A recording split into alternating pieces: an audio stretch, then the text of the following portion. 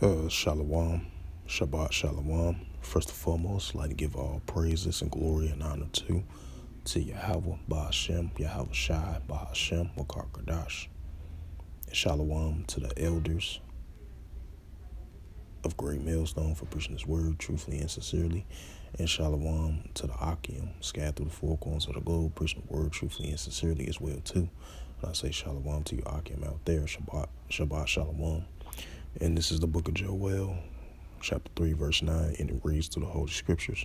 It says, "Proclaim ye this amongst the Gentiles, prepare war, wake up the mighty man, let all the men of war draw near, and let them come up.